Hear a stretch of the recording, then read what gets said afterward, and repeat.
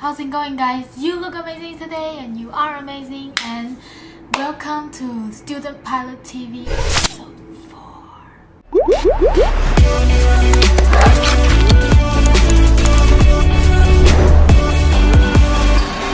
Thank you guys so much for watching. If you like this video, please give it a thumbs up and also subscribe so you never miss a tip on getting to aviation.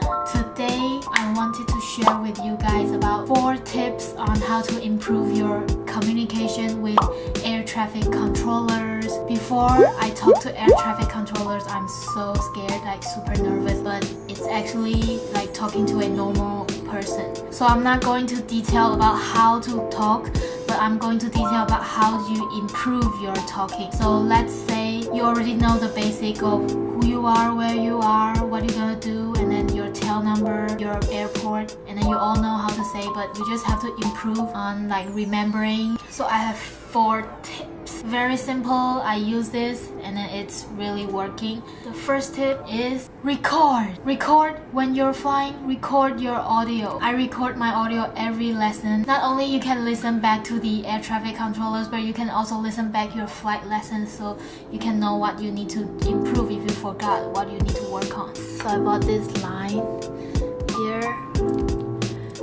You can use this line to record your audio in the airplane. I'll link this thing in the description box so you guys can go and see, because I forgot what it's called. It's like something adapter. So you just need this, plug it to your phone, use your record app, press record.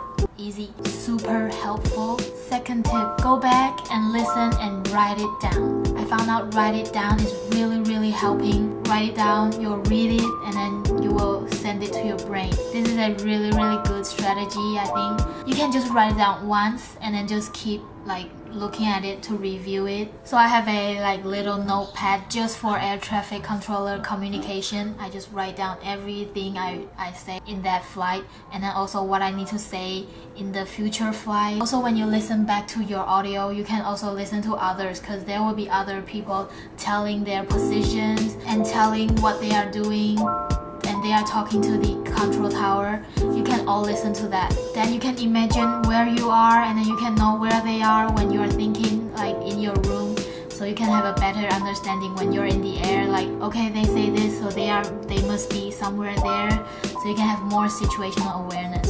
The third tip I would give is to say it out loud and repeat it many times. So what I do is when I go to bed, I would read what I am going to say the next day. Maybe you talk to the ground first, and then the tower, and then maybe you fly out your airport, you will talk to another radio at other airports. So you rehearse what you're going to say, and then read it, repeat so many times until you get it right, until you say it smoothly and then a lot of times.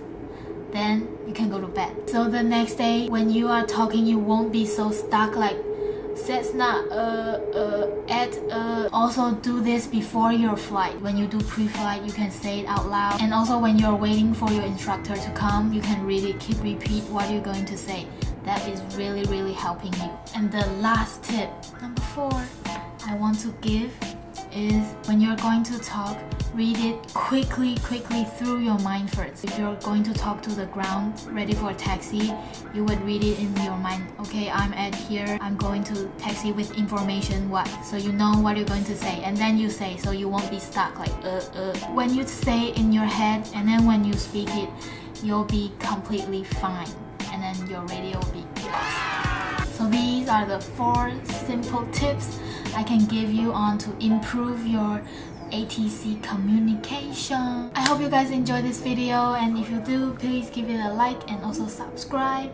And you can follow me on my Instagram so you can see more aviation photos or videos. And I will see you and your amazing self